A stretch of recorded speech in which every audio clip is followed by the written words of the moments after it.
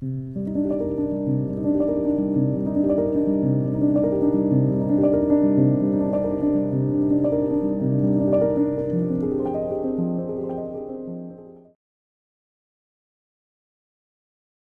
those of you who own a WallyTractor, you'll know that we offer on it two alignment schemes, Lofgren or bare-walled. And many of you have asked, particularly if you've got Rega tone arms or some of the other British tone arms, why don't we use Stevenson alignment? And so I'm going to go into the answer for why we do not. One of the earliest videos that we did at WAM Engineering was to lay out a study that we performed involving 1,300 records, in which we were measuring what's the innermost radius that the records were cut to. And so we measured 1,300 records and documented that innermost radius by year of production and genre. And we found that the number of records that exceeded the IEC minimum of 60.325 millimeters was less than, I think it was somewhere around less than 3.7% of the entire population of records that we were studying. Well, what does that mean? And what does it mean for the relationship to the Stevenson alignment and why we don't use it?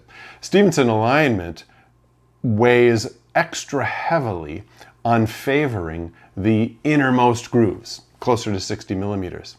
And in that alignment scheme, as it puts more emphasis on those innermost grooves, it does so at the expense of all the rest of the record in terms of tracking angle error. So if you're using Stevenson alignment, then less than 4% of your records will even benefit from that reduced tracking angle error at the innermost area of the groove.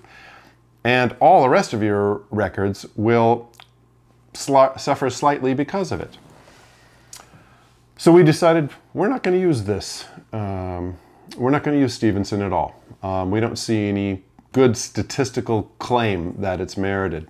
And besides, what most people refer to as clearly audible inner groove distortion isn't actually directly related to the setup of the cartridge. It's almost always, almost entirely related to the tone arm's horizontal torque forces being out of control. I did another video on this. Please watch that. Like in that video, I'm stating that much of what is being claimed to be the consequence of not using one geometry over another geometry can't be blamed on those geometries at all.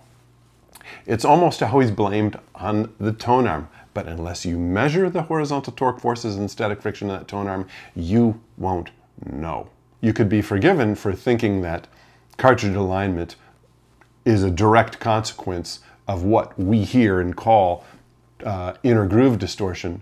Why? Because tracking angle error will increase the probability of audible distortion and mistracking and sibilance, but it doesn't cause it to happen. It only increases the probability. This was the subject of a study done and published in the IEC back in the early 1970s. I think it's really important, however, to note that any argument over whether one alignment scheme is better than another, or whether 12-inch arms are better than 9-inch arms for their decreased tracking angle error, or even pivoted arms versus linear trackers, that these arguments really lack a perspective and prioritization. I'm going to go into this lack of perspective and prioritization of controlling various errors involved in mechanical transcription in another video. But it's tied to this very question of why we're not using Stevenson. So look for that video soon where we discuss the trade-offs and the similarities between aiming for reduced horizontal tracking error versus vertical tracking error.